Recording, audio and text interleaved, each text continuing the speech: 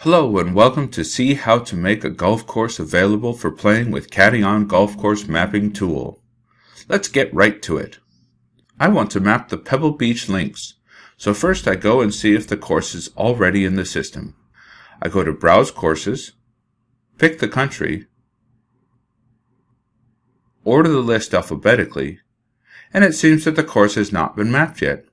Let's go back to the main menu and start adding a course. The first thing to do is enter basic information about the course. I have already logged to the home page of Pebble Beach Links to get the information. I copy and paste the exact course name, address, and contact data from the course homepage to make sure I get them right.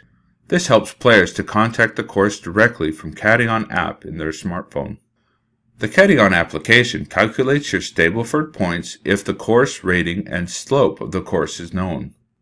We have that in this case, so I go ahead and press the Enter Rating and Slope button. I use the T-names or the coding that the course itself is using. In this case, we start with black. The rating and slope values are different to men and ladies, as well as for different tee boxes. I add all the available tees and the respective ratings and slope values and press the Save once I'm done. The red highlight indicates that there's a problem with the website link, so I complete it before I can save the form. Now, I need to decide if I want to get credit for mapping the course and let others see my name. Well, I do, so I click the checkbox. It's time to save the form and let the mapper to locate the course based on the address information I've provided.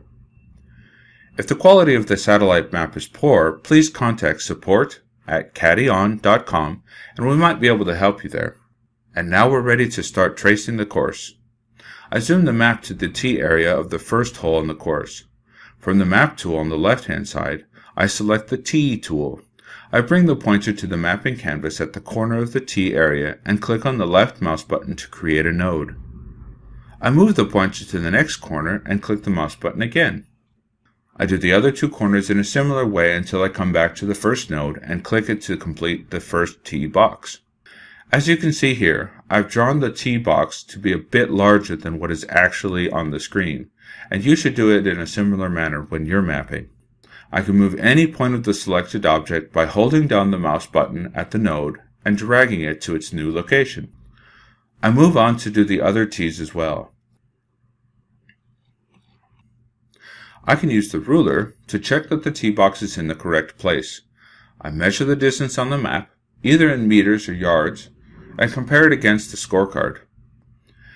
As you can see with this hole, the location of the tee boxes is obvious, but that might not be the case with all mapped material. Next, we move on to draw the hazards and we start with the sand traps.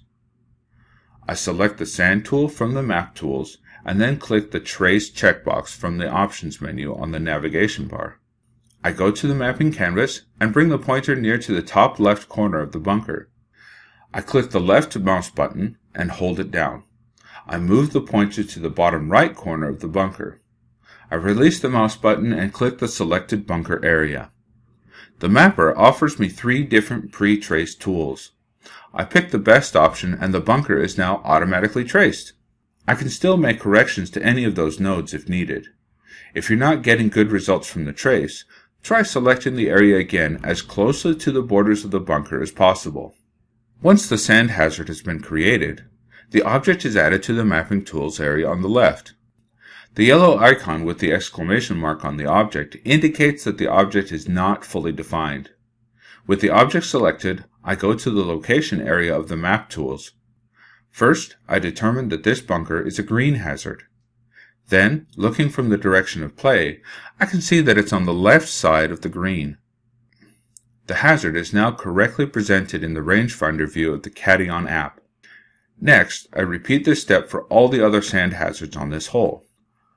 On the first hole of the Pebble Beach Links, there are no water hazards, so we move on to tracing the green.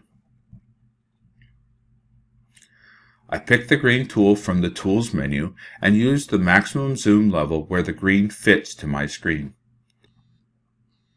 I start clicking nodes around the green, following the green outline as closely as possible and having enough nodes to make the object smooth and round. In case I get lost, I can undo the latest node by pressing the right mouse button. Once I've completed the object, I can move an existing node to a new place. I click it, hold the mouse button down, and drag the node to its new place. I can also add more nodes by clicking a light shaded node between the existing nodes. Hold the mouse button down and drag the node to its correct position. Now that the green is done, we can move forward to do the fairway. I select the fairway tool from the map tools and start plotting the nodes.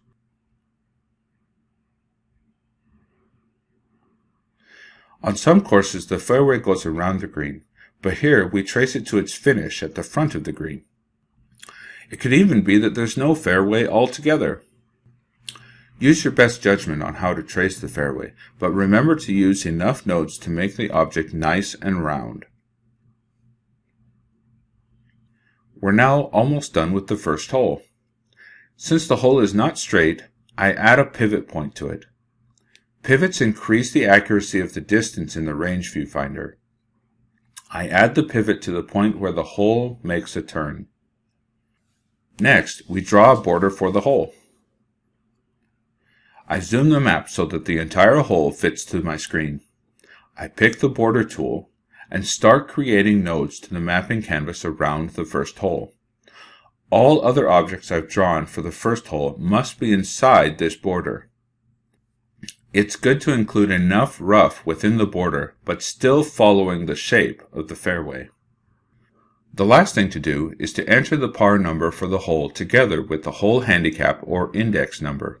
The ladies' handicap value is only needed if it differs from that of the men. Please note that the hole must have at least a green, a tee box, and a border defined. Otherwise, it can't be saved. It's now time to save our work and we're done with the first hole. You can move on to the next hole right away or continue the mapping later on. At the moment, you can only edit courses that you have drawn yourself. To edit an existing hole, just select it from the navigation bar and the objects from the hole appear. Select the object you want to edit from the mapping canvas by clicking it or from the objects collection on the left. You can easily change the object type if needed. In cases where the same object is between two different holes, you might want to copy the object to another hole. To delete the whole object, just click the Delete button. Let's have a look at the water hazards. The tracing technique is the same as with other objects, but you have to judge where the border of the hazard goes. Trace the line to the land rather than to the water. As with bunkers, select the water hazard to be related either with the fairway or green, together with its location data. If the hazard is clearly on two or more sides of the fairway or green, or it stretches from the fairway to the green, you can split it into two different objects. This way, the rangefinder in the application gives better information to the player as where the hazard is located. After completing all the holes of the course, please send an email to support@CaddieON.com to get the course checked and transfer it to the database of finalized courses.